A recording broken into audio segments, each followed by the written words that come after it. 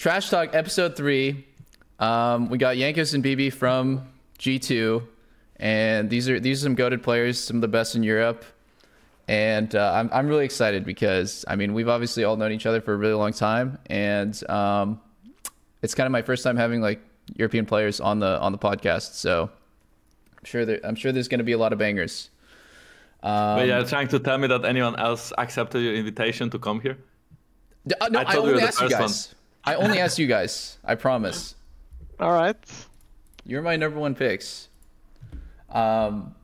Actually, eventually we're gonna do perks. But yeah, so we were just talking about Champions Queue. Do you guys like ever watch the streams of it? Do you guys wish that you had it in Europe?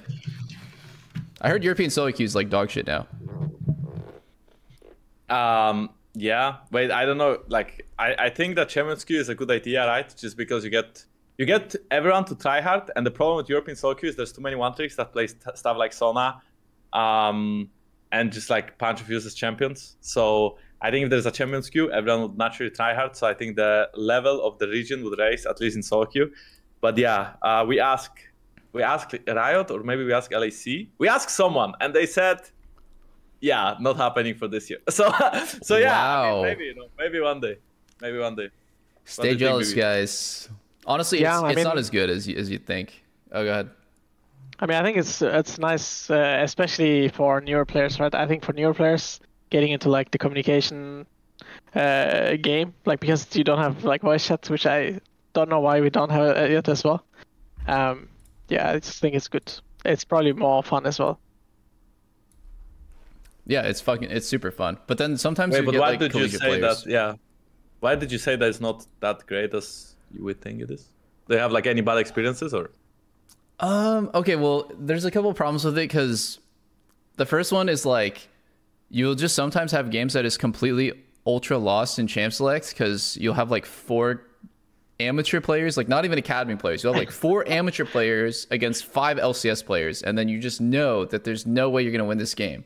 Also, there's like a huge queue time problem because you know there's only like 50 total people playing. So like if one day like 3 top laners just decide that they don't want to play that day, then the games take like 40 minutes to start because yeah, you're just gonna be waiting forever because there's just not enough people playing a certain role, and you can't fill, like you can't off roll. So like the queue times can just be like fucking crazy, especially for me. I play AD carry and like there's a million AD carries playing, so yeah, it kind of blows. But I still think it would be good for you guys for sure, and there would be like more tryhard players in Europe than there are in NA.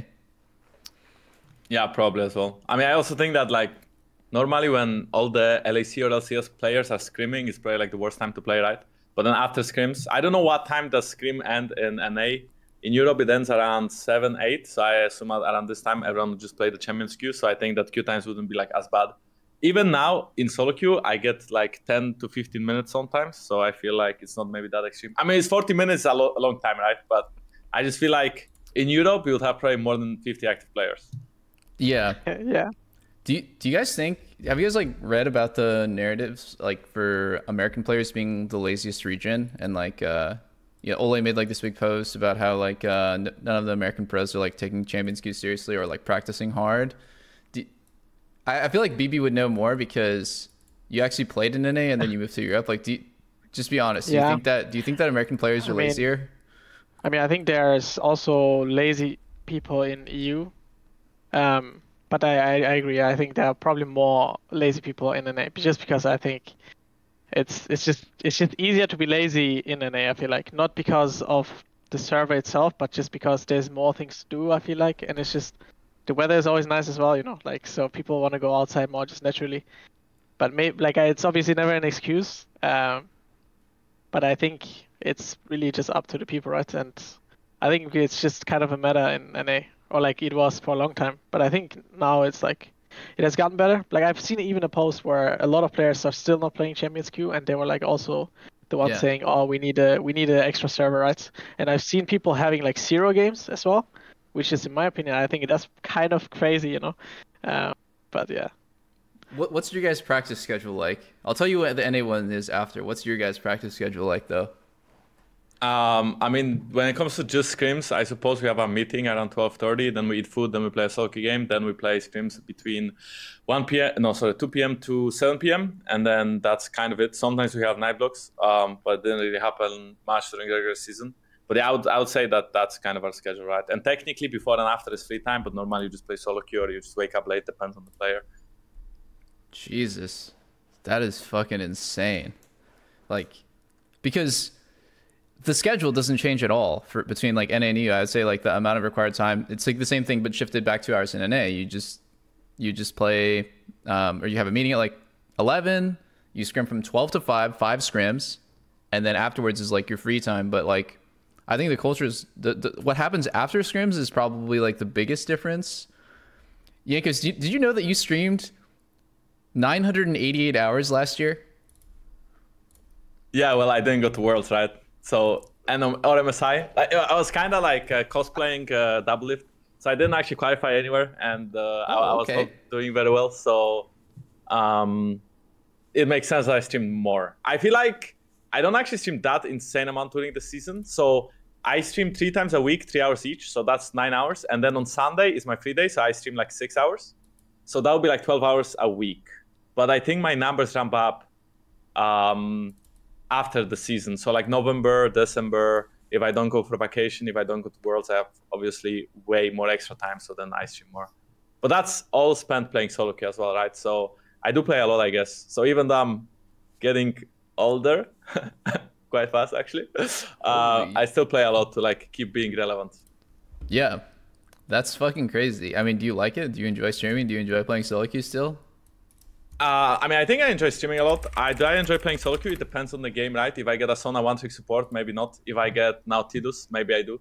So I think it's just biased towards the drafts a lot and biased towards if I'm doing well or not. But overall, I'm having fun still, and the game is changing, right? So it keeps things fresh. And I feel like my role is one of these roles that allow you to have fun. I feel like as a jungler in solo queue, you can always do something that is fun. If you are playing AD carry, let's say, and you get dived every game, you probably hate your life. Yes. But if you are playing jungle role, you can actually be the one diving the AD carry, or you can be the one just farming for late game and just not caring about all the lanes and muting everyone with Kayn or something. So I feel like jungle is probably the least stressful role, I would say, in solo queue. So you can kind of just chill. So I think that also helps me to not maybe get burned out as fast, or maybe still actually like the game and not hate the game. But I do have my moments where I would just prefer to play Fortnite, even though I never play Fortnite. But it would be nice to, you know, get paid and still better play a kid's game. Yeah. BB, you used to stream a shit ton, and now you stream. So it's I have the stats. You streamed 300 hours in 2018, 250 hours 2019, 250 hours 2020, and then this last year you streamed 80 hours. So what's up with that? Where's the streams, bro? I mean, I used to like streaming a lot. I don't know why actually. I was thinking that this year I was gonna stream more, and I did stream a bit, not too much, but I don't know. I just found it like less fun, maybe. I don't know why. There's no particular reason. I think also it didn't really fit into my schedule, and also I was like a lot of the time I just was like I would rather just chill and like listen to like really loud music and just play solo queue all day. But yeah, I mean, I don't know if I will ever be streaming as much as Jankos or as much as like other streamers, right? But it's definitely something that I will consider at some point again, for sure. No, yeah, I'm just wondering. I mean, it's honestly so stressful streaming solo queue because every time you make a mistake, there's 500 challenger fucking Twitch chatters who are telling you what you did wrong, and it's like I fucking hate my life. Like this is cancer. Okay, but do you ever have this happen where you are not streaming solo queue, and when you used to be a pro player, and when you die, you actually just don't care? You know, I had this happen to me where I try to get my int out of stream. So when I'm not streaming and I'm playing solo queue, not every game, right? Like when I'm warming up for scrims, it's different. But let's say I'm playing on like my free day and I'm just playing solo queue stream, then I feel like I'm bound to like in some games, and I feel like really good because no one is judging me. Yeah, no, that's true. That's true. Like, yeah, get the shitty games out. That's true. I mean, like, you're also way more likely to experiment when you're not streaming because, like, if you're limit testing on like new champs that you're not that good at and you're streaming, everyone's gonna flame you. But like, if you're off stream, you can do whatever the fuck you want. No one's there to judge. So that feels good. True. Do you guys think that there's a really big difference between NA solo queue and EU solo queue now? I mean, removing champion skew, but like, I'm sure you played a little bit of NA Solo queue, and BB, you played like a ton of it, obviously, and then switched. Is there a big difference? Maybe I will actually start because I have nothing to say.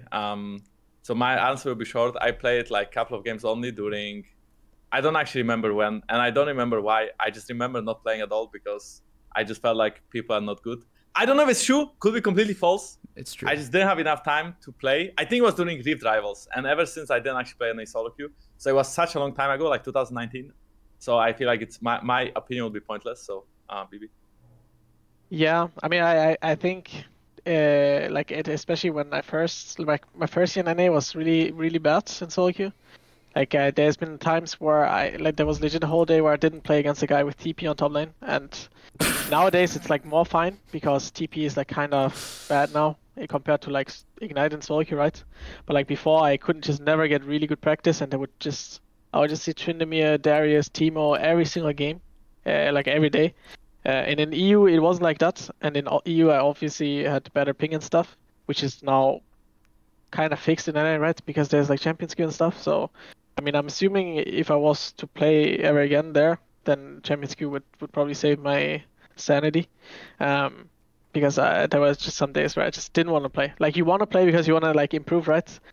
But then you just have to play against like Darius, and then he just ghosts on you, and you're just dead level 3. You know, like I just don't want to play for the whole day.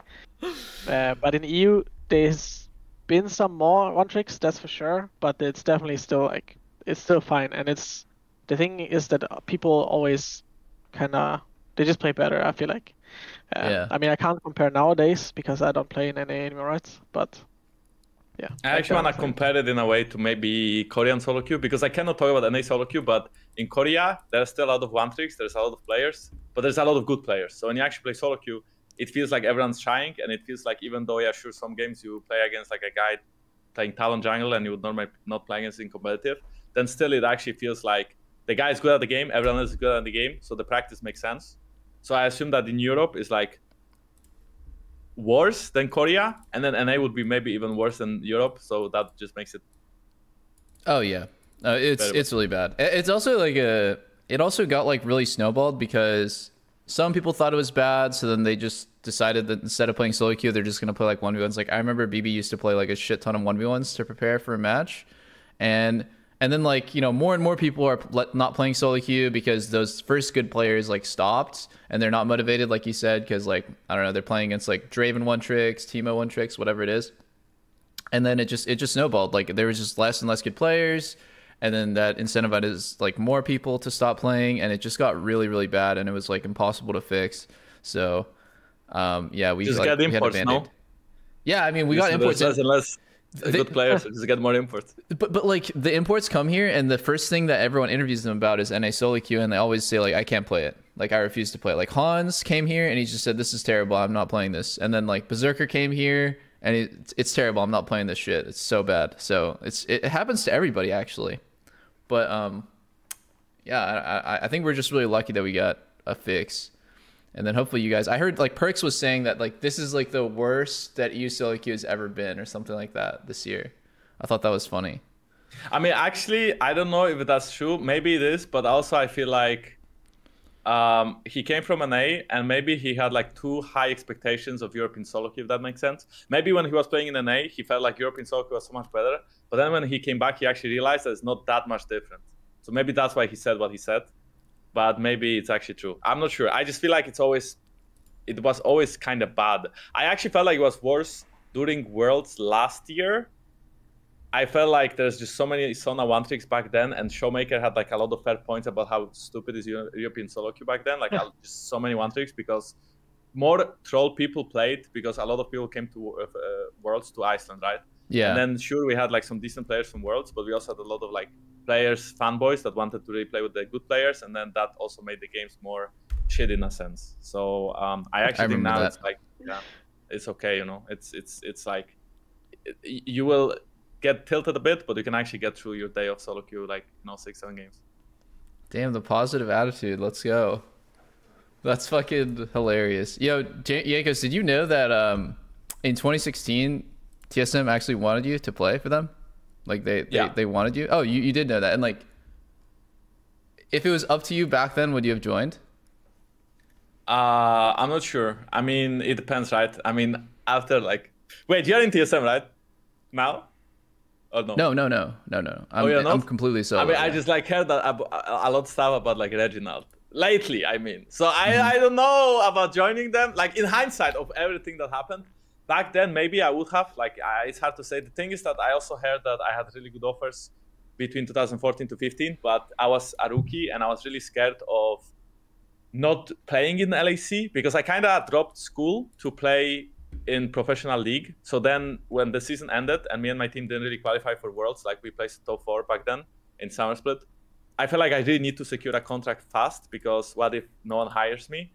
And the contract I signed was like not good. And it also, even though back then I was, you know, pretty decent, then I didn't really talk to any teams, or I was just like a little bit contract jailed, if that makes sense. So I signed very early with Rocket in 2015, and I'm sure I could have found like a better team back then if I tried. And then 16 was the same, but I feel like 15 to 16 was still a big improvement because actually, I mean, we went worse that year, right? And we actually went to semis, and it was still a good year. I think 17 was way worse, but 16 was still decent. So I'm not sure if I have joined TSM or not. I felt like joining an A back then especially would be putting like a knife in my own heart in a sense. I'm not sure if I'm using the right expression, but I'm trying to say that I mean, you would have fucked yourself up. Yeah, your career was insane afterwards. Yeah. Like actually, you would have rewrote history because like you became like one of the most accomplished Western players ever, and then if you joined NA, you would have probably just sat in group stage with me. Or maybe I would make NA great. Maybe you could have. Maybe. So who knows, right? Who knows? My God, I can only hope. Dude, baby, do you ever miss playing in LCS? Do you ever miss parts of LA or? I think what I missed the most was like the players I play with. Right? I think we especially like our roster, we had a really good time. I feel like, and then I mean that's what I missed the most. I don't really miss the league itself. I think just the people mostly. Like I also miss like parts and stuff. And like even like all like most of my teammates, I would say I still I would like to talk with them and like hang out with them and stuff.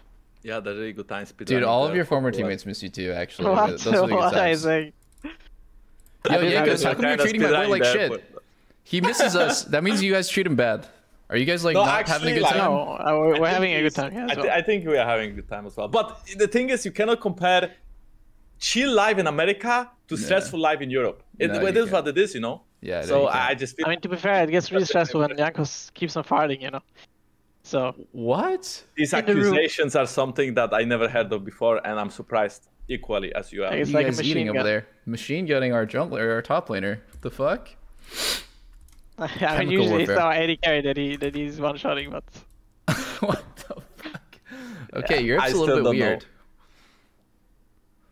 Jesus Christ. Yeah.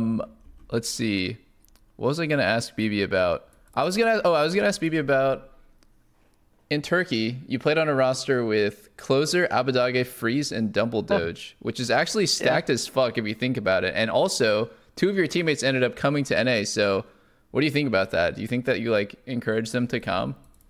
You paved the way?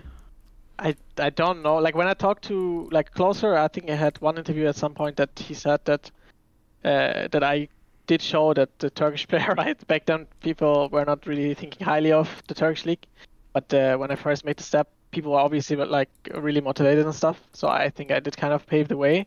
I don't think they were like, oh my God, I have to be exactly like him or something, but like that it is possible, right? And obviously I'm really happy because they're also all really close friends of mine. I still talk to every single one of them from time to time, right?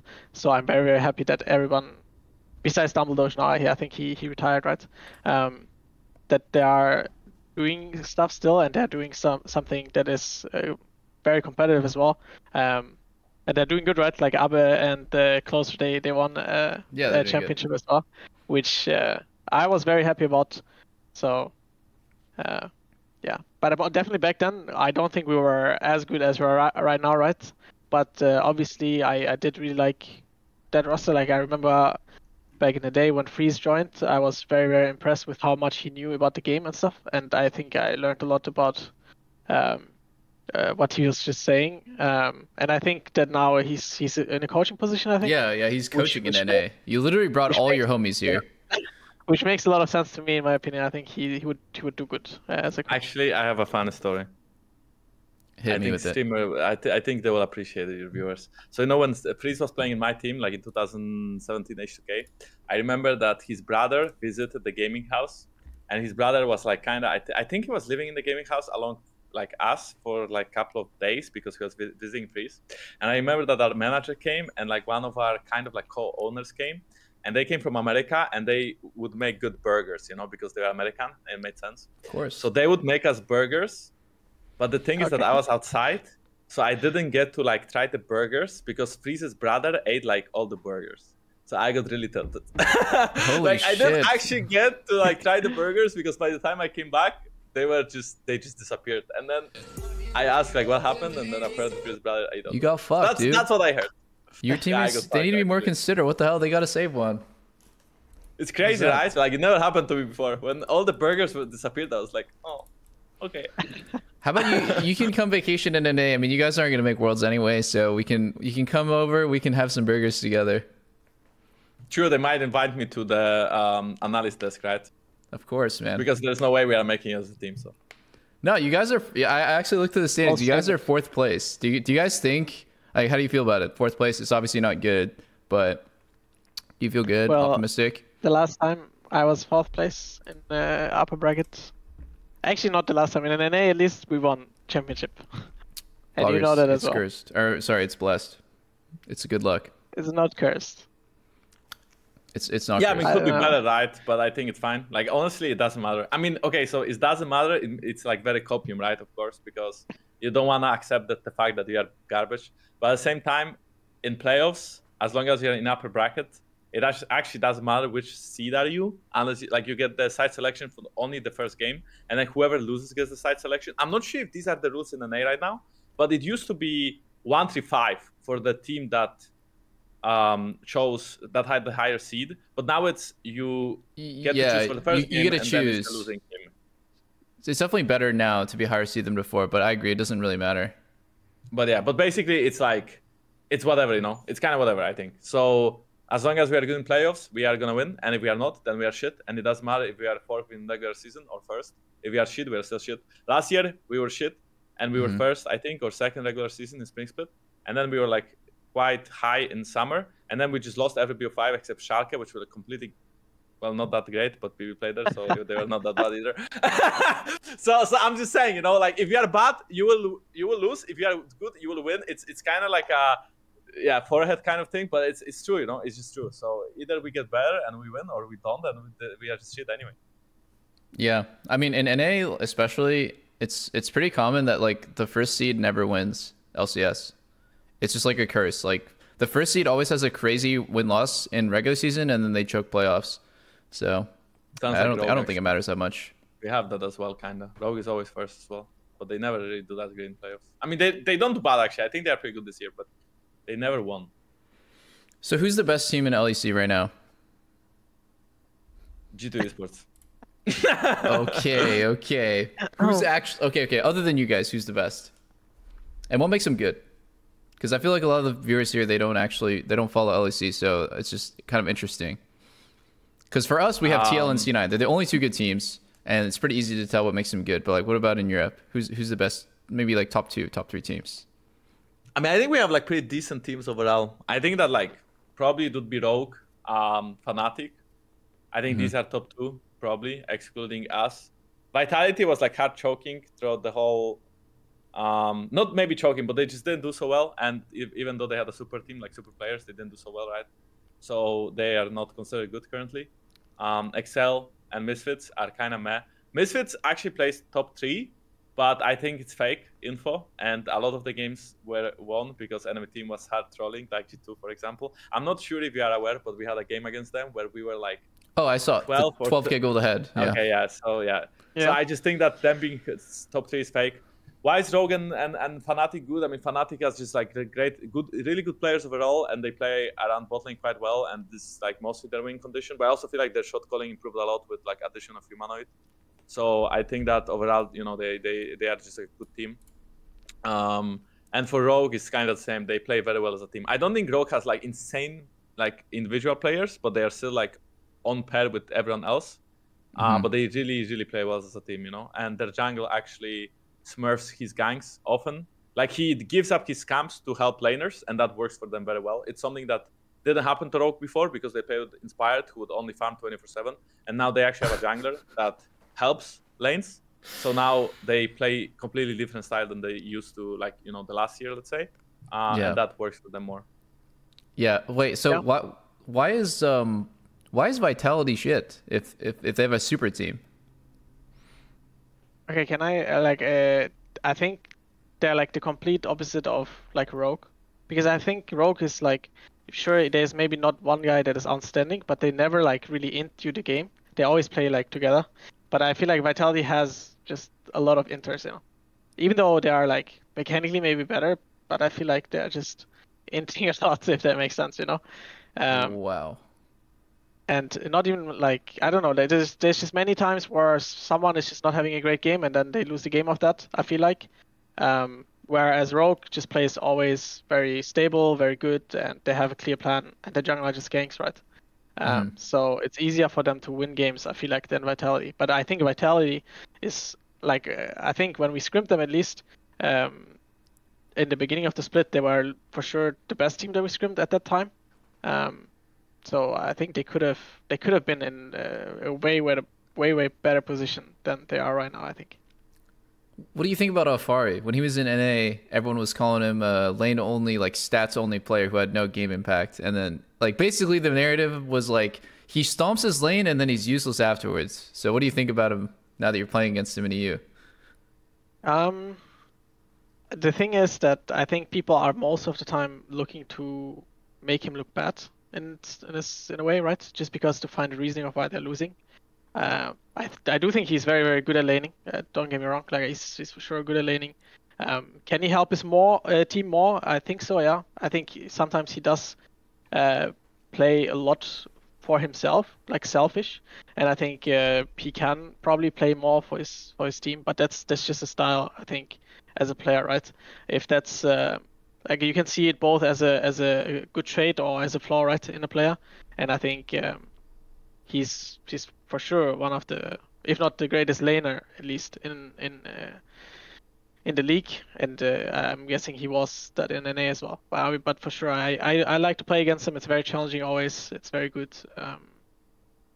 So I'm not sure, you know, like you can for sure argue that he plays for himself too much, but like he doesn't really get his leads from jungle most of the time, you know. Like the thing is, if the jungle helps him, then he knows how to like grow the leads, kind of.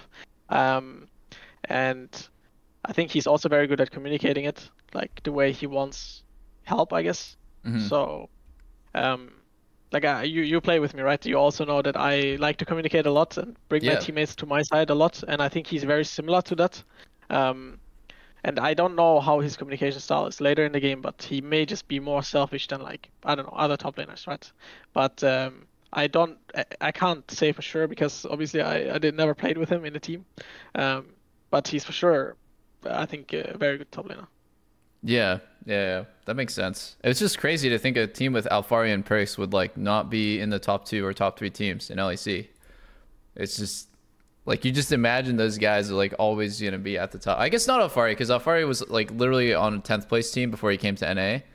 But definitely like Perks and Carzzy. It just feels like those guys are like supposed to be the best, but maybe not. Is it really hard for you, Jankos, to play with a completely new top lane and bot lane? Like, no, I think it's fine. It's quite refreshing, actually. I think last year we had like a star team in a way, right? But it didn't work out, and I think this year we tried a different approach with having like a mediocre top laner and a very good bot lane. Holy he just loves doing that. So He's I so think toxic, that, dude. Overall, I'm actually quite happy. I think we made a lot of progress throughout the split. and I'm very, very hopeful for playoffs. Hopeful as if I'm fucking confident that we are gonna actually fuck shit up. So I'm looking forward to Fnatic, and I do think that I mean, if you are a good team, you're just like a good team, and Mad Lions proved it to last year in Europe, where again no one considered them being insane, but then they actually won 2 splits and they were the best team in Europe, right? And I feel like sometimes getting 5 players that have big names is not necessarily the recipe for success.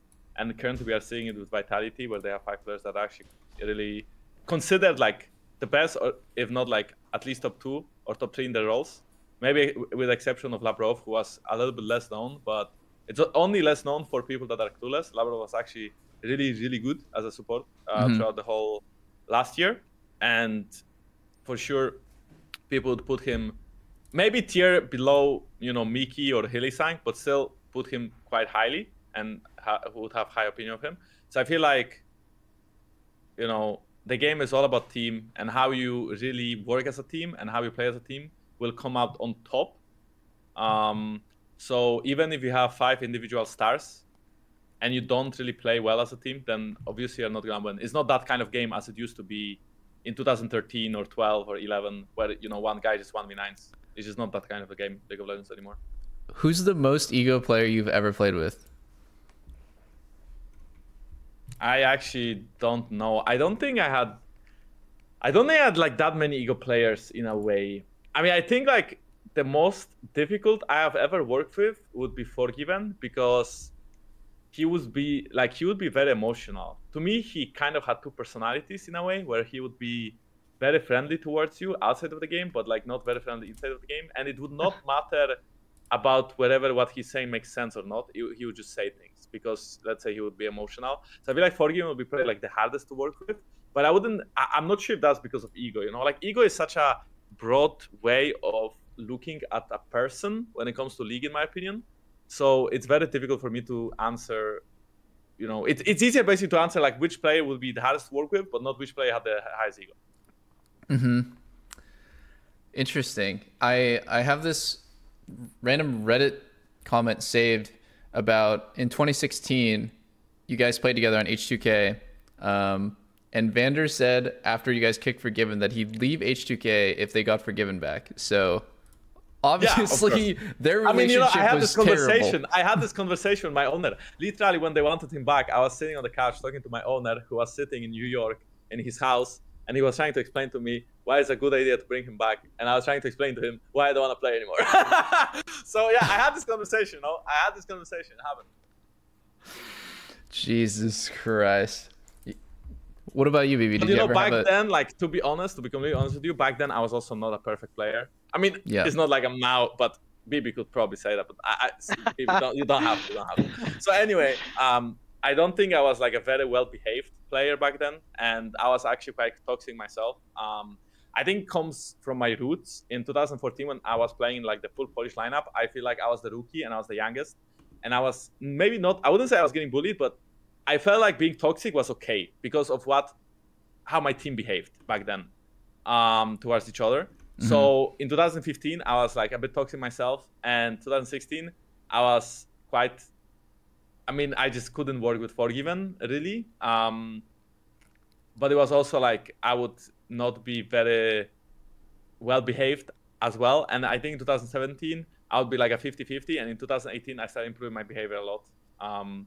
And then hopefully now I'm actually a human being, you know, when I'm 26, which makes sense. But yeah, I don't think I was like the best teammate, like in throughout the whole the early years of my career, if that makes sense. Yeah, I don't think anyone was.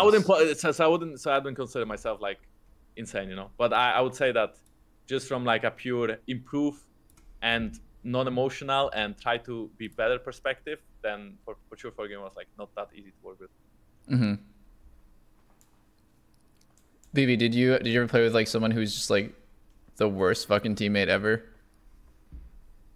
I mean, I don't know if you can call it the worst fucking teammate ever, but I mean, I did have teammates that were harder to work with. I mean, one obvious one is Dardoch. I feel like that's just like the obvious one. I totally forgot about that. Holy shit. Yeah, I mean, I think he was just very different from like all the other players. Like just the way he reacted to things. I mean, I still think he improved. Like he improved a lot on like his behavior. but it was just still wasn't enough, you know. But the thing, like I didn't dislike him because he did want to win, you know. Like he was constantly talking about the game actually, which like even at team dinners, even like outside of scrims, before scrims, he was very creative actually with his jungle picks as well. He wanted to play like Ezreal jungle and stuff. Oh, very creative. Yeah, I mean I like creativity because I also play a lot of random stuff. So I definitely encourage this kind of behavior. But definitely like negative behavior I just dislike. Obviously everybody can be negative from time to time, right? Like sometimes Jankos can whip out the, you know.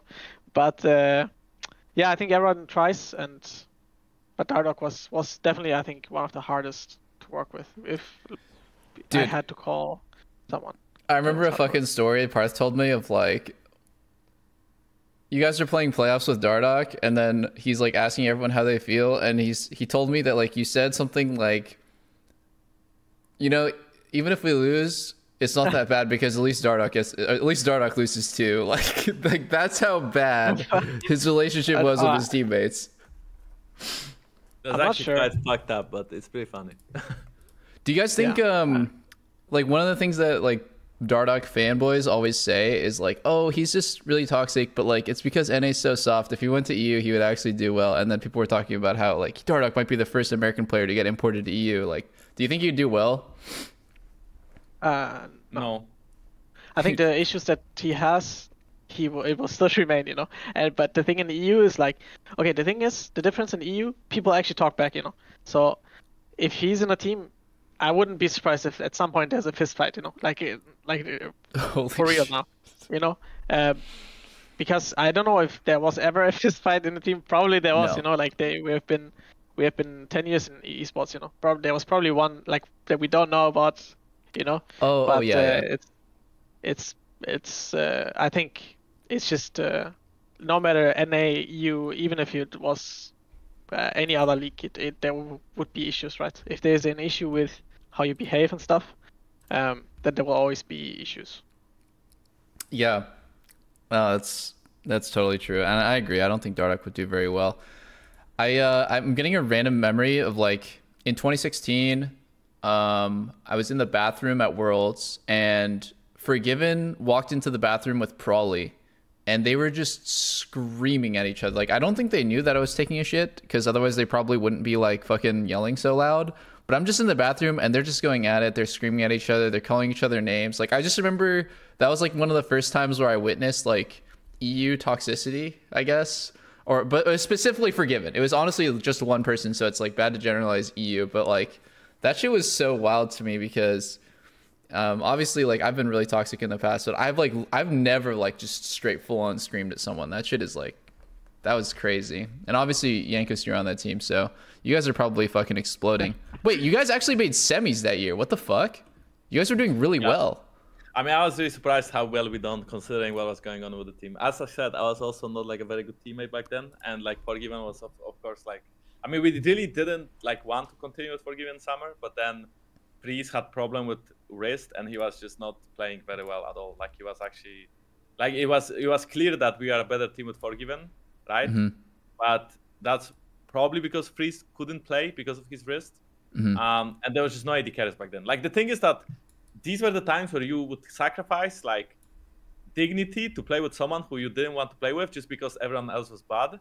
But nowadays it's way different, you know. Like with time, there's so many good players that right now, I don't think we could have another Forgiven scenario where a player can be so difficult but also still be in a team. I think right now we just get kicked actually instantly. So yeah. I mean, it happened before, no? Like I mean, this is just like a random example. I also don't want to hate him Forgiven, but didn't he join Schalke and then he got like kicked after 2 or 4 games or something? Yeah. Like he tried to come back, right? And then he just like just didn't come back as well. Like 2 years ago or a year ago, I don't remember. So I think it's just different times. Yeah. No, those are different times. This would happen where, I mean, no, I don't know what was happening behind the scenes when it comes to like Prolly and Forgiven talking in the bathrooms, but it would happen that Forgiven had to talk to Prolly one-on-one, right? And whatever happened between them, I suppose. Yeah. I kind of want to ask you guys about all of the different years where something important happened. So we just talked about 2016 where you got top 4 in the world, semis with H2K, which is pretty crazy. Then you went to Worlds in 2018, and you had the G2 roster of Wonder, Perks, Yarnin, Wadid, and I mean, there were still Grabs. He was your coach. So tell me about that really fast, or like not. It doesn't have to be really fast, but just like, do you have any like feelings about that one? Talk about like the 2018 or what? Yeah, your 2018 run. Oh, you guys made top 4. I mean, I think we had like I think Springfield was quite good actually. We went to finals, but we got like outperformed by Fnatic a lot. And then in summer we just couldn't find our footing, and we actually just like got eliminated from playoffs instantly. And at that time we also went like 0-20 in scrims, I think, or 0-25 maybe. I just remember that we were not able to win a scrim. It was like a mental block. Like it was just not possible to win. Even when we would be ahead, it was actually just not possible to win a scrim. It was so bad that we had like Carlos even came to a gaming house and he was trying to do like an emergency meeting when he was trying to like motivate us or something. And then we lost players to Misfits 3-0, and then we went on a break, and then we made it worse through the gauntlet, because after the break it felt like everyone was refreshed mentally, and we actually made it to Worlds, which was very nice. I think a lot of credit would have to go to Perks for like that whole gauntlet thingy. And then, well, you know, we went to Worlds. We got a little bit lucky group, as some people may call it, but we did beat RNG 3-2 in the quarters, and then we lost to semis to IG, the world champions that year. So I think it was actually a very fun year. It was also, to me, the first time I tasted Worlds was 2016, and 2017 was the worst year of my life. It was actually worse than 14-15, because I didn't make it to Worlds, and I already had the glimpse of how it feels like to compete against the best players. And also, I'm not sure how much you enjoyed these times when you used to be a pro, but I really like the part about the Korean bootcamp where you go and you play solo queue there and you play against the best players scrims. Well, maybe not, because they wouldn't scrim you always, right? But you'd play against like better players than normally, and you would be in a different environment, and you know, they would pay for your food and pay for a really good hotel, and all you had to do is just play solo queue. So that was like a different life for me in a way, these boot camps. So I really enjoy them. And then, you know, Worlds, of course, another dimension when it comes to playing competitively. Maybe now it's a bit worse because no people since COVID. But yeah, overall, I think that was really, really nice year of my life, 2018. Definitely a lot of fun, you know. 2016 was also good considering Worlds, but 2018, I actually liked my team. And 2016, I also liked my team, but it was also like some toxicity from Forgiven, right? But in 2018, I didn't feel like there was like that much toxicity. It was just like we actually had a lot of fun fighting, so it was definitely nice. Yeah, and yeah, you guys fucking ended up with top 4 Worlds, which is pretty crazy considering you went 0-24. Also, the part where you talking about Korean boot camps being good, I feel like for NA teams, it's like the worst part of the year, because we'll like come over, everyone's really pumped, everyone has a lot of, you know, excitement, and usually it starts off good, but at some point like the team just collapses. And I mean, I had that experience with BB in 2020. It was just like legitimately like so fucked. Like every day just feels doomed. Yeah. It's rough. Actually, yeah. It's rough. But I remember those. We can't win a fucking scrim. It's a disaster. Oh god. Actually, I think in Europe it was the opposite. I mean, for us at least. Most often when we go to Worlds, we don't do so well at the beginning, but as the Worlds progress, we ramp up, and actually it feels like it's winnable. So I actually like Worlds a lot. I mean, like not even the Worlds, but the bootcamp part. I really have so much fun playing the solo queue, but also playing scrims and actually improving. But of course, most of the time you get fucked, and then it does feel a bit hopeless, you know? Because when you are playing in your own major region, even if you lose to good teams, technically, you can still book someone like SK Gaming and get some wins to like have a confidence boost. But you cannot do that during Worlds because there's no bad teams. So whoever you book, you might just still get, you know, mentally drained after a day of scrims. Yeah, yeah. So, Season 8, BB, you're playing in the Turkish League. Your teammates are Closer, Abadage, Freeze, and Doublelift, and you guys somehow only get second place. I have no idea how the fuck with that roster you guys didn't win, but what was that year like for you? I think, I mean, the whole year was really insane. I feel like that was like the year where I feel like, not necessarily a good player, but like that's where I learned how to play League of Legends, I would say. Like, wait, you did? So what happened after that? Right now it's like that. Okay, let me first finish the story and then you can make jokes. So basically, I think before that even, I think I played with Malrang as well, who's playing a Rogue, right? And I played with Septed as well. So I did have like the first time I ever had like imports, I guess. And the environment was like really, really different because they couldn't speak English that well, but they were like really, really insane players. So I was like, holy shit, you know, like I want to be as good as them. So that was like a really good motivation back then. And playing with like Abadage that was closest rookie year as well, where I got second place 2 times in a row. That was because Supermassive back then was just always stronger, because they were just they had like the best Turkish players in the league. Plus they had like really good imports always. So they would always be at the top of the table, kind of, and they just smashed us 3-1 both finals, which kind of sucked for me there, because I felt like I should have won, you know, at least one of them. But then then I got like the offer right from TSM. Actually, when I got the offer from TSM, I was like, they had Honster back then, right? And I was like, there's just like no way they actually want me for main roster, right? And back then I was talking to other teams already, like in EU, which were not that promising. If I remember correctly, it was like I did talk to Misfits and Origin back then, but I wasn't their first choice. I think they took Soas and Alphari back then, right? Which obviously makes sense if you think about that year, right? Yeah. Also, back then the Turkish league like literally wasn't even really considered like real. It was like considered like a minor region for players.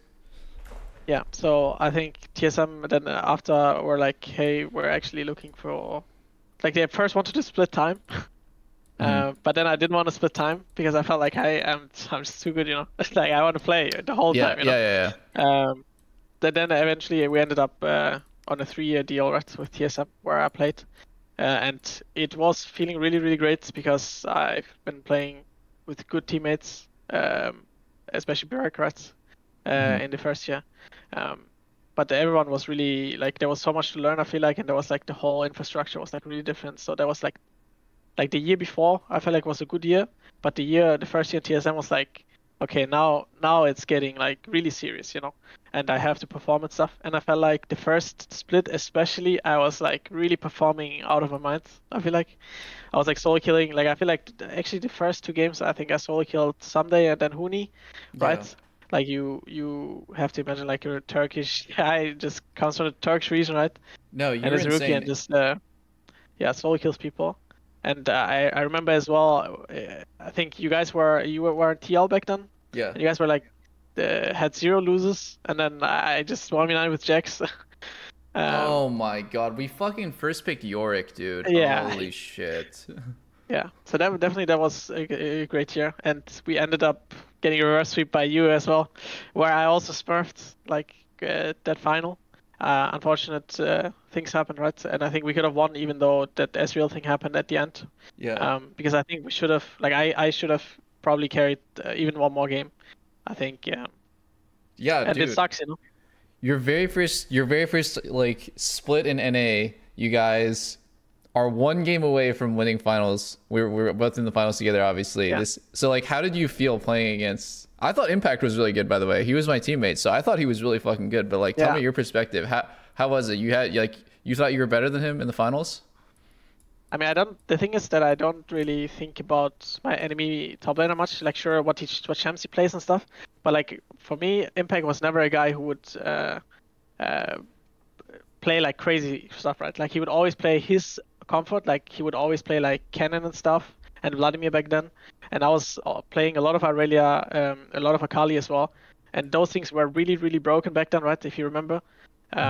So I just picked it, and I felt really comfortable because I just played those champs so much more than he did, right? So it was like easy to play, kind of. But also, again, like I got second place again, like after the third time in a row. And then summer was like, yeah, summer was really bad, I feel like. But then we had this whole scenario with swapping out Grig and Acadian all the time. And then I think we ended up just losing in the summer gauntlet. We also got reverse swept against Dignitas, which really sucked because that would have been my first Worlds back then. And then the second year. I did not know you guys. I did not remember you guys got reverse swept. Are you like fucking scarred when you get in a series now? Like when you're up 2-0, are you like sweating? Okay, good. Because we also reverse sweep C9 to get into the final of like spring in 2019. And also, like, sure, we lost against you guys, but I think you guys were the better team, you know? Like, I don't know if you deserve to lose that specific series, but you guys were for sure better than us. That's wow. for sure. And yeah, I think in summer, the best thing into 2020 at least was obviously that we won the championship, right? Like, Worlds was not so great. Yeah. But I have to say that even though going 0-6, right? It was still a very, very nice experience, and I'm doing my best to be able to go there again and not go 0-6 this time. Yes. You know? It's only up from there, man. You can only do better than that. Jankos, so if you guys make Worlds, are you gonna get at least one win for BB? I mean, I think so. I mean, the thing is that every time I went to Worlds, I was at least in semifinals. I never lost in groups, you're actually insane. Like your career is fucking insane. Hope. But there is also chance we don't go to Worlds. I mean, honestly, I don't think but it can happen, right? Depends. Like maybe summer split we are really bad. I mean, we will see how the playoffs goes in spring, but I'm super excited to play. So, and there's only 2 days left as well. By the way, we have Wednesday, right? So we play on Saturday, and the playoffs start on Friday. And from what I checked, NA is not even starting playoffs this weekend. They still have regular season. Yeah, because we're like 1 week behind you guys, so they're gonna have that extra week for practice. I was gonna ask you about, this is like where all the G2 fans get super nostalgic. 2019 is like, if I like look at your entire career, this is probably like your best year ever, and it's also the year with like the G2 roster that everyone loves the most. Sorry, BB.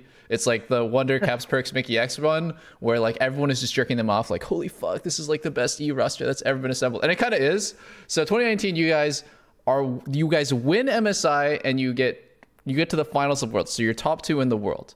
Like, how was that year for you? Was there any like funny ass stories, or like looking back, like do you get super nostalgic about it?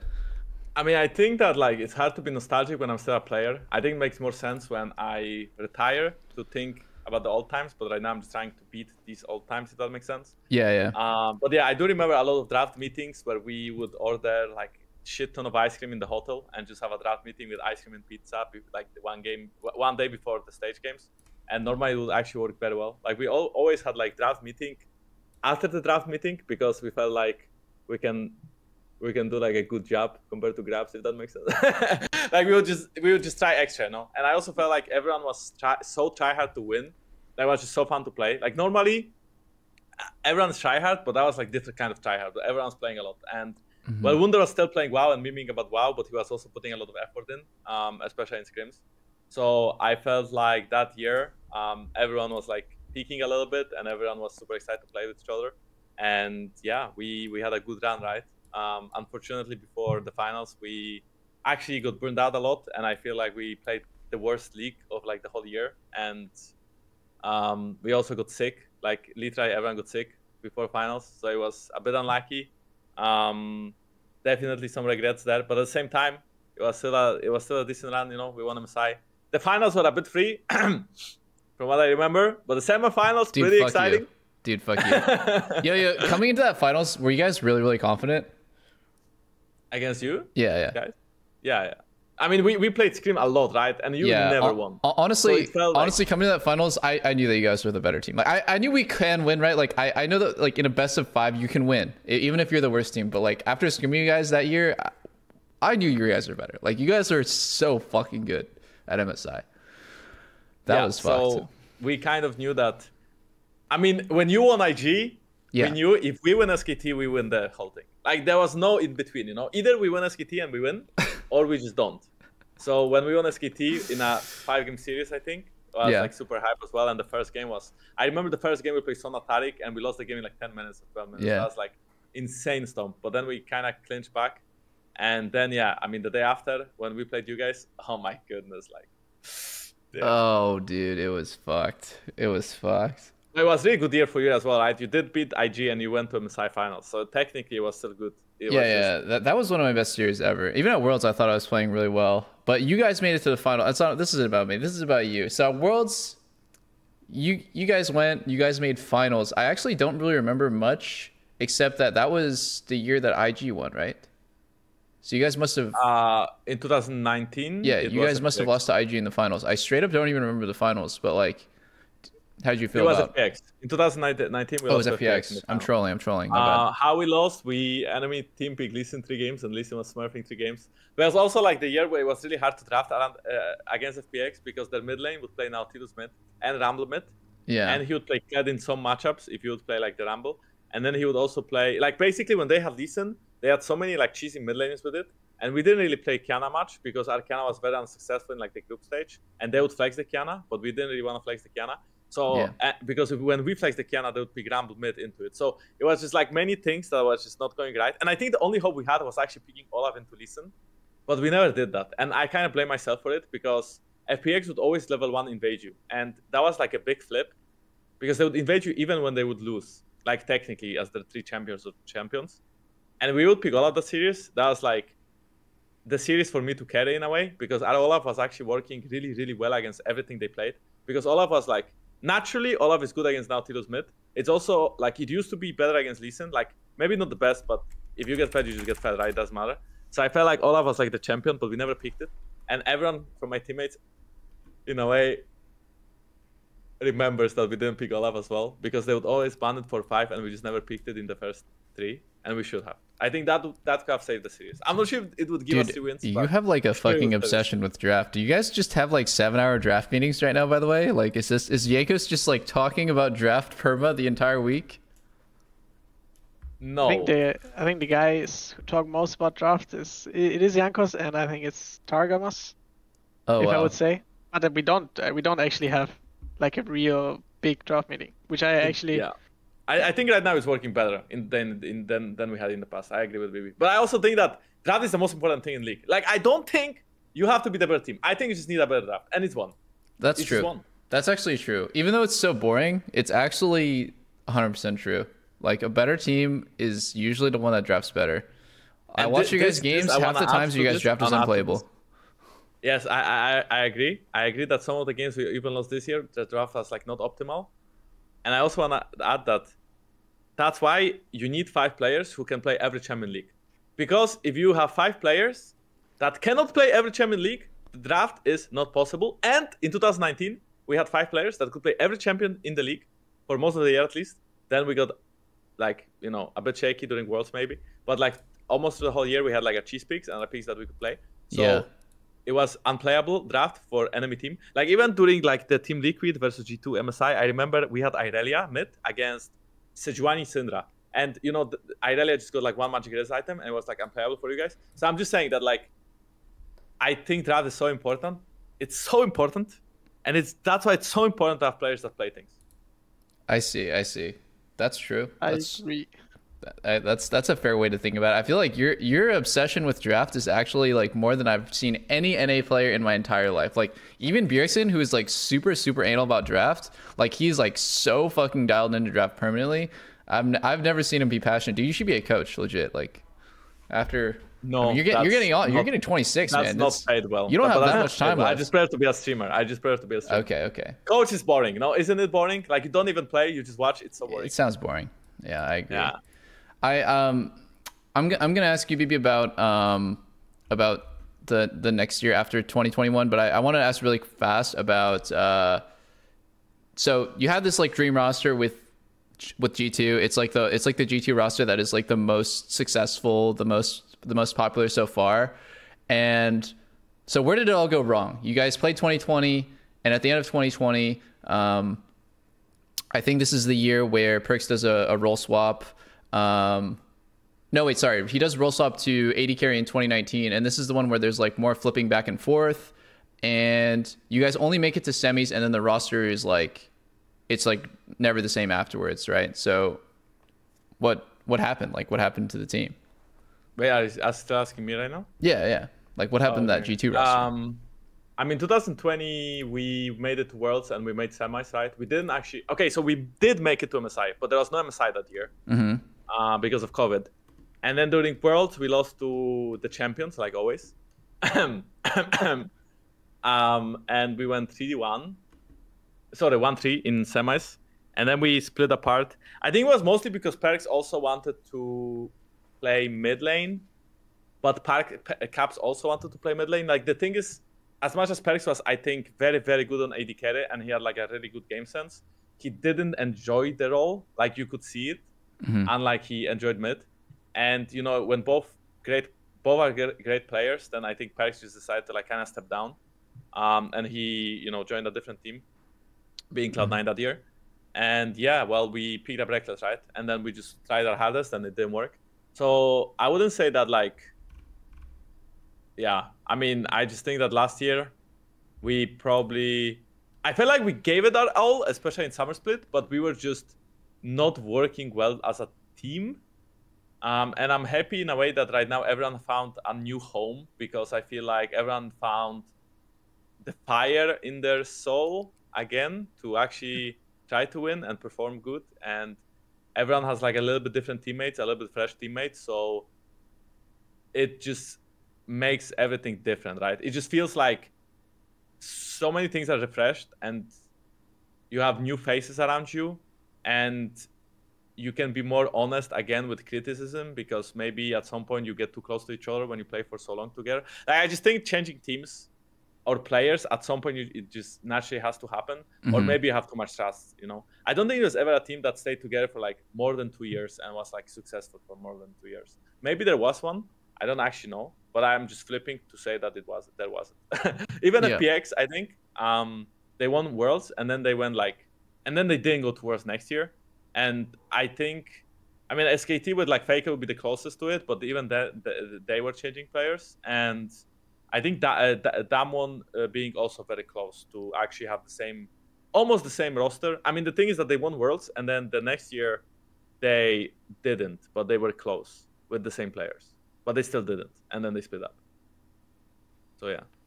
Yeah, I mean, I think when you do, sometimes you just need a roster shakeup for sure. But I mean, that one was probably one of the most like, that was one of the most crazy. Honestly, when you guys do it, because you guys are the most, G2 is like the top 2 most popular team in Europe, up there with Fnatic. It's like people always want to know why. That's a year 2021 where BB, you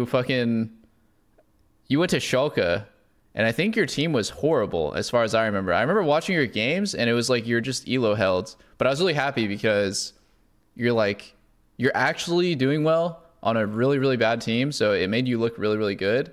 Yeah, and that kind of makes people believe he's good, and then they pick him up to their teams, and then, yeah. Dude, BB's insane. You're probably not ganking top enough. Nidalee Renekton, bro. That's the Nidalee Renekton is BB's special. You have to play it. Yeah. But then you have Jankos on Nidalee. Actually, as much as I hate Nidalee as a champion, yeah, I think Renekton Nidalee combo is actually really OP. If it's ever meta, you know. But yeah, that year, so we just have to make it there.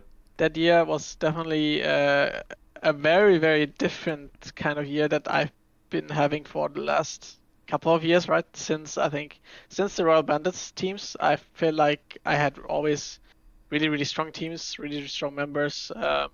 And then in Schalke, yeah, it was maybe a weaker team. I didn't think at the time we were like turbo like bad or anything. I did have hope. Like I'm you know me, I'm always optimistic, right? Yeah. That's just who I am. And I think the main reason why I wanted to join was Abedage, obviously, because I did play with him and I thought he was good and I wanted to play with him. Also, it was Dylan Falco. Those were like the 2 biggest factors, I would say. And in spring, I think we were not a top 4 team, but we managed to go top 4, which is, in my opinion, was a success, right? Like also for the organization, it was a success because it was, I think, the first time ever they made playoffs in Spring Split. And also we almost reversed sweep G2 in that playoffs. I remember that. Holy shit. Which at that time people consider a good team, but you know. Yeah. We weren't. No, BB, you're actually so good that year. I remember these games actually. Cause like sometimes like, I don't know, just like me and Speaker or something would just like fucking be randomly hanging out and like watching your guys' game. It was, yeah. You were so good that year. I mean, you probably still are. I don't actually watch much LEC, I'm gonna be honest, but I'm sure you're still really good. It's just that year was like, you're crazy. Yeah, and I think in summer we decided to not play with Gilius because we had to pick up a rookie mid, which was Nuclear Int, and we thought that someone who like someone like Kirei, which happened to be not so great. It's like I don't even think we should have been 10th place. Like maybe we shouldn't have been doing very good, but I think 10th place was definitely not the level that we were at. Yeah. And it's crazy to me that I was never gonna be a 10th place on a 10th place team, right? But it did happen, and I think I did take the most good things out of it. But it was definitely like one of the hardest and most stressful splits I've ever been to, because obviously I never would like to be 10th place, right? Is it comparable to like our Worlds experience, where just like every single day it's like you're so stressed out before the scrims start, like it's just like you can feel the tension before practice even starts, and you just know that a day where you get one single win in scrims it's gonna be a good day. Just one win, please.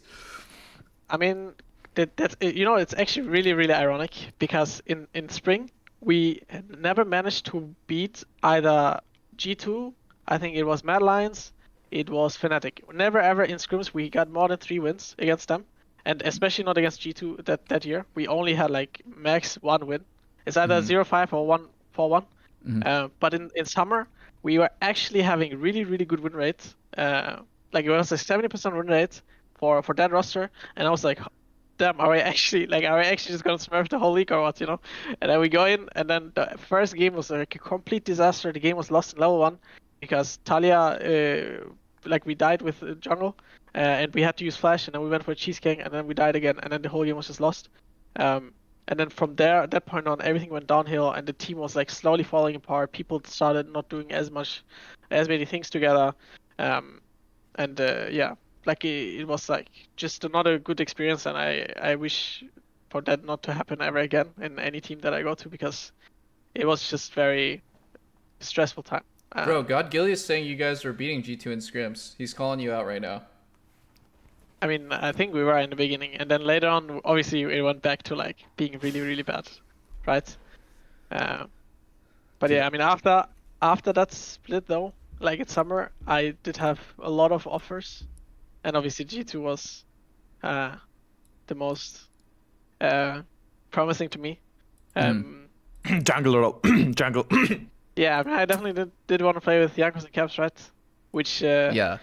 I'm very happy about. I'm also very happy about our ball lane. I think they fit in very well, and I am having a lot of fun. I think it's actually a very great experience, and I do believe that we're gonna win the split. Yeah. It was kind of similar to, like, I don't know if you remember, but when you joined TSM and you said we're gonna win for sure. We're gonna win for sure. And I was like, okay, this guy is actually speaking big, you know. But I have like the similar feeling, even though. Sure, or like some of our games in split were not like really great, but I do feel like we have the best team, if that makes sense. And hopefully we can show it right in playoffs. Yeah. If not, that would suck. But then we wouldn't deserve to win anyways. But I do believe that we should be winning. Yeah. Jankos, what was it like?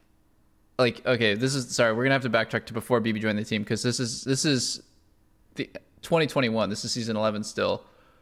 What was it like playing with REKKLES, and why is it reported that you said it's either a you or REKKLES situation at the end of the year? I mean, I think that this is like mostly rumors with me and REKKLES, but I do have to say that me and him didn't have the same view on the game, and I feel like we just didn't find a lot of success with that roster. So. What do you guys mean? What do you mean you have different view on the game? Like explain that. Like he just wants you to gank bot lane all the time, or what? No. I think it was just that. How do I like say it in a nice way? That's the question. Just call him dog shit, bro. Just but basically, I would say that like he's like idea of being the best team and the best player would be different than mine. Like I felt like I would be more of a team player, and he would be more of a like not really a team player. And I know that it may not reflect on what is happening in game, but at least outside of the game, that's how it felt like to me, and that's I think how it felt like to the rest of the team as well. he wouldn't like hang out with us much during the season as well, right? Like he was living in a hotel back then, so he would just kind of Wait, why is he living in a hotel? Streams. I think he wants to recreate the feeling from Worlds, you know? At Worlds when you live in a hotel and you go back home whenever you want and stuff. But yeah, basically, like you still play a lot, right? Like you still play a lot of solo queue. And I would, like, let's say, go to stream. And then by the time that I would be done streaming, normally we would just hang out as a team because I would like trying to gather everyone to like do things with me. Yeah. But then he would always be gone because I've heard about that. Like he's not really like the team bonding kind of guy. Yeah, so I just think that like it went against what I was taught was successful in 2019 and 20. And I think that change is good. And of course, there's many ways of winning, but also in game wise, at least it felt like him and Mickey didn't really go that great together. And I also think that there were like some champions that we just didn't want to play or couldn't play, you know? Yeah. So I felt like it was just different, you know? Having REKKLES in the team and Alphari in the team was just like way different. And we still tried our hardest. And I still think that he is the type of a guy who really wants to win. Like I'm sure he was trying his hardest.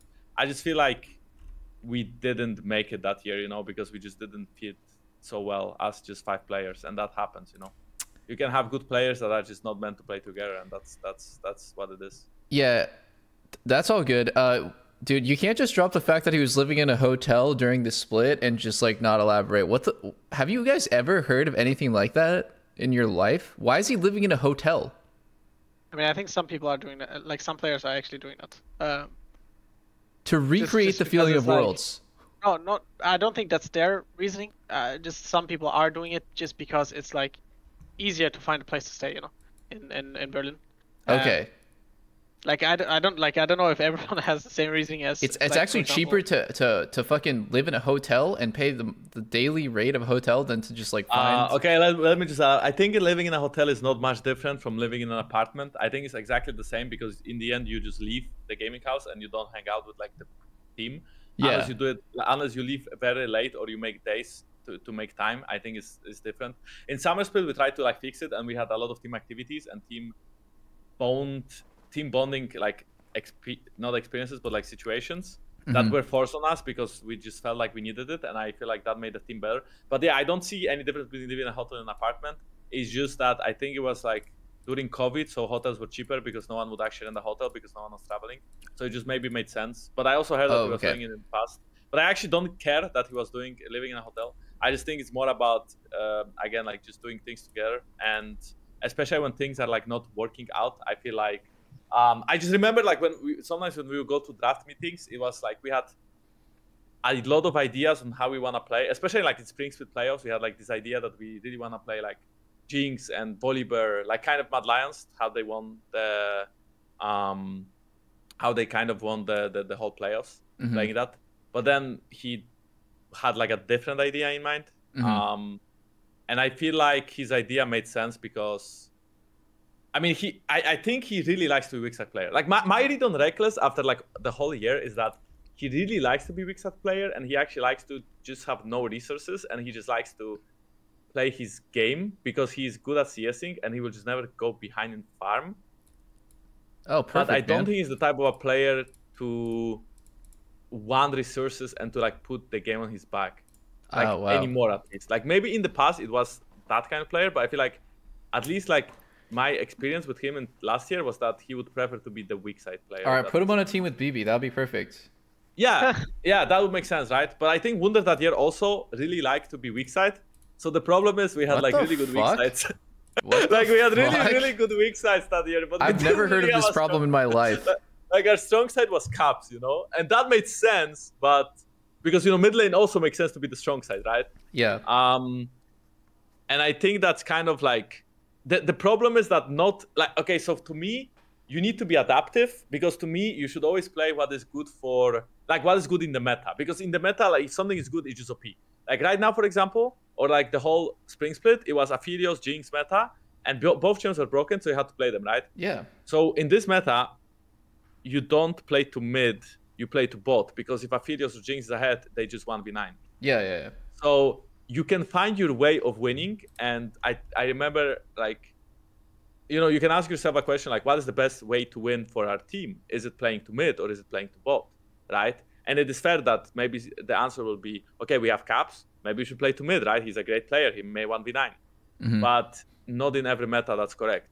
And in 2019-20, we never asked question, who should we play to Wunder because he's our best player, or should we play to Jankos, he's our best player? You can play everywhere. What's the best way of winning? The best way of winning is playing mid because that's the meta, because let's say Sylas and Kali are really OP during MSI, so our solo lanes have to carry, and then during Worlds is different, and our bot lane has to carry, but we didn't carry. We just played whatever is just best. And I feel like in 2021, our issue was that we couldn't do that anymore. Like, we couldn't actually play what's the best in the meta. We just had to you're just stuck. play what's the best for us, and what was the best for us was not in the meta. And yeah, that makes sense. I think that's pretty common. Like, I think like certain teams, the teams that like feel like they don't deserve their ranking in your league or whatever, like the ones who like win a bunch of regular season splits, it's like the meta was good for them for like 5 weeks, and then now it's shit for them come playoffs because like something changed, and like they can still only play that one way. So I think that happens to like a lot of teams, and I'm surprised that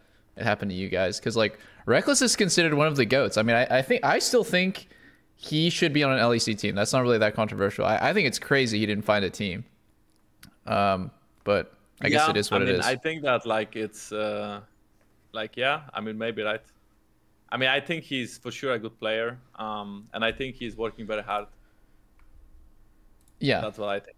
And I maybe I should stop at that, because I'll have a lot of I mean, a lot of like, I feel like if I say anything, I'll have some, like, already so many people hated me. It's gonna get clipped. So I feel like it's just a bad idea to continue. But I mean, there are some things behind the scenes that are not talked about, right? And I mean, maybe it makes sense, maybe it doesn't. I think from fan perspective, at least, I think he's a good player, and I think he has been proving it over like many years. And as much as maybe he couldn't play Jinx that year, or maybe he just didn't feel like Jinx was good for our team, and that also makes sense. So like I said, I think he always does everything he can do to win. Even if maybe my opinion, for example, in that matter was just different than his, he was still, I know he was putting his best effort to win as well. So yeah, that's nice PR answer, man. That's something I can agree. No, I mean, it's true though. Like, it's actually just true, that's what I mean. In Summer Split, everyone's doing the best. Everyone was doing like everything they could to win, but we're just not good enough, Like, we just were not a good team, but everyone's trying. Yeah. Would you guys ever come to NA?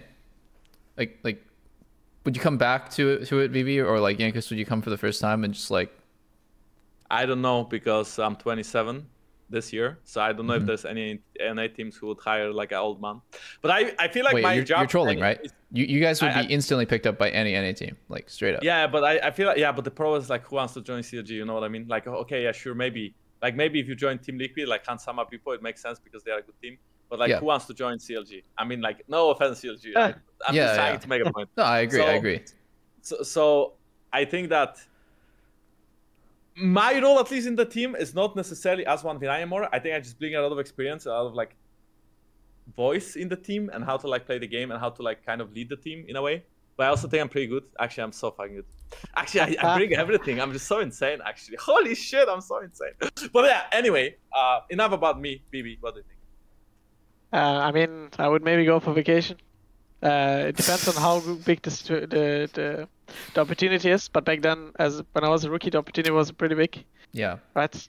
But now I think I have kind of proven myself, and unless I see a way of actually being better there, then I would maybe take it. But as of right now, I just feel like EU is a better place for me to be a better player. Then I'm gonna do that, even if it means that I will earn a little bit less, maybe. In the end, I think it matters more to me, at least, that I win, because I've been second place so many times, and Jankos actually he did taste victory a lot, which is why I also wanted to play with him, right? Because I want to learn things that maybe I don't know yet. So definitely do want to win another one with Jankos. But this time with me instead of Wanda. Hopefully I can. Hopefully we can do that together. That would definitely be a very, very big accomplishment, because that would also be my first title in EU, right? Yeah. So. No, for sure. Actually, I really want to say something, but I fucking forgot. You're an It old was something man, really bro. important. Oh, okay. About the NA thingy. By the way, I don't think. Okay, so I heard this thought process. I don't remember who told me, but I heard this thought process. Okay, so imagine you are in Europe or NA, Okay. but you accept that you cannot win worlds because Asia is too strong. Okay. Yeah. You can either get paid in NA more, like way more, it's just a fact. Yeah. And you can actually like save for your retirement, and you can also enjoy life more. Yeah. Or you can be stressful, try harding in Europe, but the result is quite the same. Sure, you are a bit better region. Sure, maybe in the end you will be a bit better at Worlds. Maybe you'll make it to quarters. But let's say you don't win Worlds anyway. You don't win MSI anyway. What's the point? But I think for a lot of people, for Europe, it's just the pride of actually being the best and having the shot at winning. And I feel like when you go to NA, you actually accept you're just not gonna win Worlds. That's how I feel for now. Maybe Team Liquid is a bit different now because they actually have 5 imports as their core. They managed to get so many green cards they can actually fit 5 non-NA 5 non-NA players. Yeah, that's our best team. So I feel like it just hardly like depends how you look at it. And I think many of us actually really want to win, so we don't go to NA. But if you have a choice between being, let's say, in Team Liquid, the best team in NA, and winning 2 splits in a row in NA, and then going to Worlds and still doing okay, maybe making 2 quarters and then losing, or you can be in Europe and you can be like top 3, not winning a single split, but you are top 3 and making it to Worlds and like again maybe making out 2 quarters. I mean, like, it's just better to go to NA, no? Like, you still win the split twice, so you're still the champion. NA people still like you, even though, I mean, maybe they are delusional, maybe they think you can do well, but you can't, you know that, but they don't, so they just pray.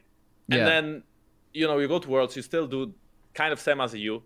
Maybe G2, like I think Europe overall, like, of course, had way better performances than NA at Worlds, but it's still like somewhat similar because we never won, and so didn't win NA.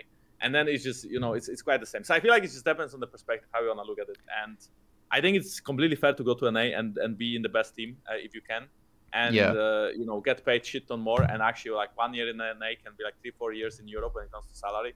So I feel like it just depends what people really prioritize in their lives. But like that perspective about like the end result is that you make it to Worlds, but like imagine you're Summit or Berserker, and like these guys, they came to NA and they're curb stomping everyone. They're literally like the best top laner and the best AD carry here. Maybe you could argue Han Sam is as good as Berserker, but that's not the point. Like, these guys are on shit tier teams in Korea, or like Berserker is like the trainee for T1, right? So he's probably going to go on like a bottom 3 team if he does get a spot. And like when they come to NA, they have like a 90% chance of making Worlds, and they're probably going to get a fucking huge pay increase by coming to NA. So it just feels like... And everyone loves them because they're really good, right? Yeah. In Korea, they would be just average. They would just be okay. They're insane. Okay, but also so, you can give the argument that, like, for example, Inspire was MVP, and he's not doing so hot, Yeah. And he was considered the best at one point, right? Yeah. Like jungler, right? Like, now that he left, maybe Jankos can regain the spot, but like, you can give that argument. Or when Crown came to, I think it was Optic, right? People were like, oh shit, he's gonna 1v9 it, but he didn't, right? Like, he just choked almost like a lot of games. And like, it's not just black and white just because he's a Korean import, he's just gonna 1v9 in NA, or like if just because he's an import.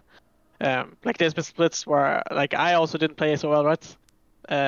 Like, sure, I'm not a Korean, right? But I don't think it really changes much if you are just good, right? Like, for example, if you take Inspired, it's not doing so hot, And sure, I think the downside of going to NA is, like, either you're going to 1v9 and people are going to be like, oh my god, he's going to save the region. Or if a good player goes there and doesn't do so well, be like, if he does bad in a worse region, maybe he wasn't so good in the first place, That's what people are going to think, at least. But that's not often the case, right? But that's also, like, this is not just upsides of going to NA when you're good, or like when you're Yeah, but the thing is that you are giving example of Inspired joining Evil Geniuses, which in my opinion is just not the best team. And let's say when you join Cloud9, like Berserker did, I feel like you do have like probably the best NA jungler, or one of the best. I think like last year at least was Pick and Blabber being like really good, right? I don't know about like Fetch Mid, and I don't know about other players in their team. But to me, at least, wait, don't they have Impact top? I don't even know who's Cloud9 top laner. Summit. Summit, yeah. So this guy was also an import, right? So I feel like it's a bit of a flip with the roster because even if Inspire is good, he's not gonna like 1v9 games. And I feel like his style in Europe, as when he was like called MVP, he was also MVP of the regular season, not of the playoffs. And he was also like, it was meta when the farming was really, really broken, and he was really good at that. And I feel like, you know, sometimes, yeah, a guy can be like overrated as well in a way, you know.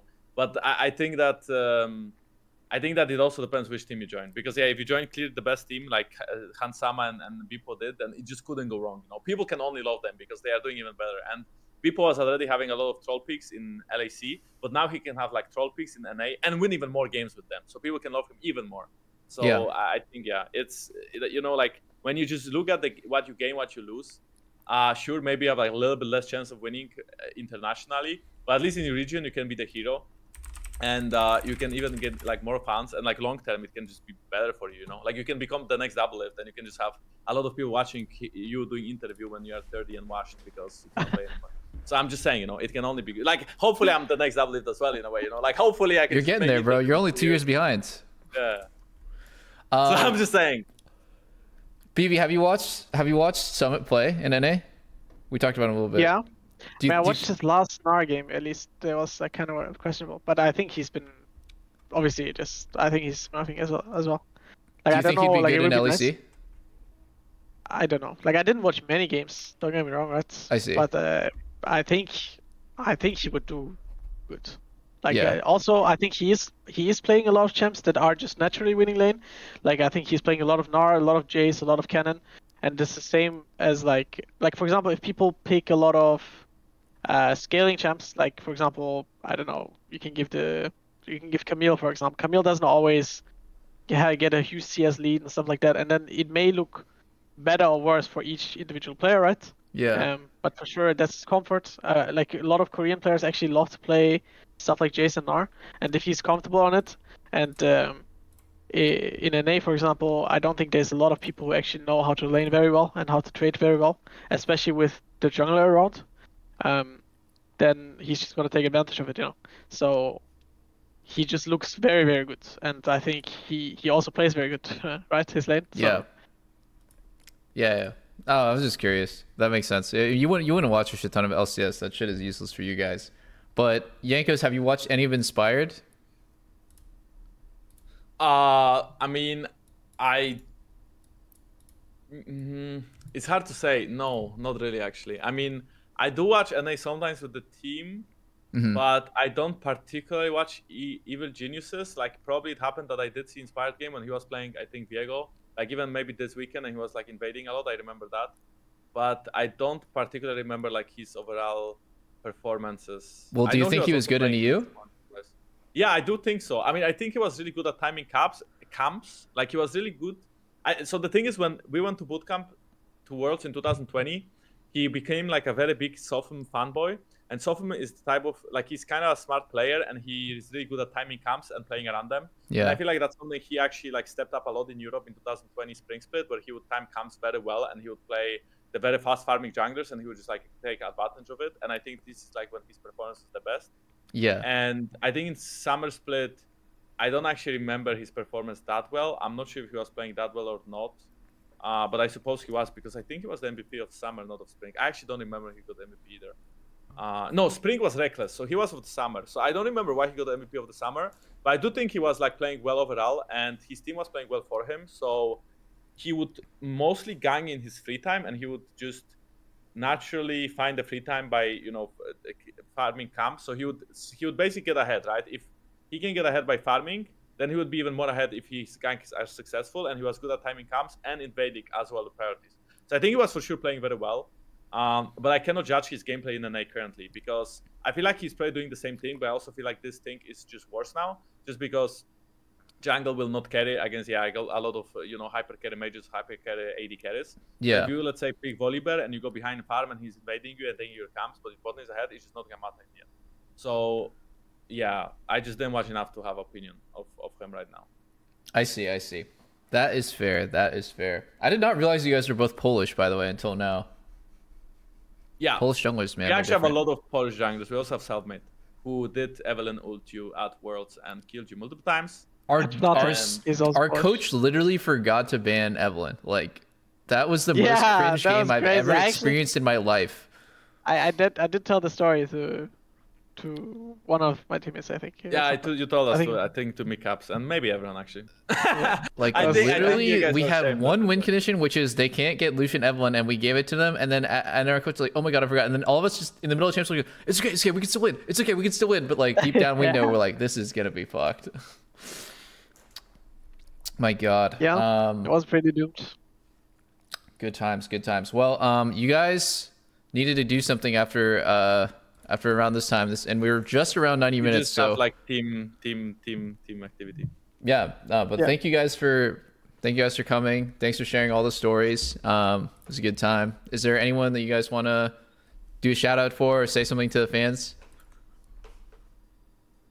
Maybe you can start. No, I actually don't want to say anything to the fans. Okay, Just have fuck a them. just cheers and have a great day. Yeah, I mean, Well kind of said. same, right? I think we will just try in playoffs, right? We always just try. We can only try, and then we are always pro player is always as good as his latest performance. So hopefully we are just gonna smurf on Fnatic, then everyone will think we are insane. If we just get fucked, then everyone will think we are bad, and that's fine. That's how our life goes. I love it. All right, I'll watch your guys' games for sure. All right, thanks for showing up. Thanks for coming. Peace, guys. Thank you. Peace. Thank you. Peace. See ya.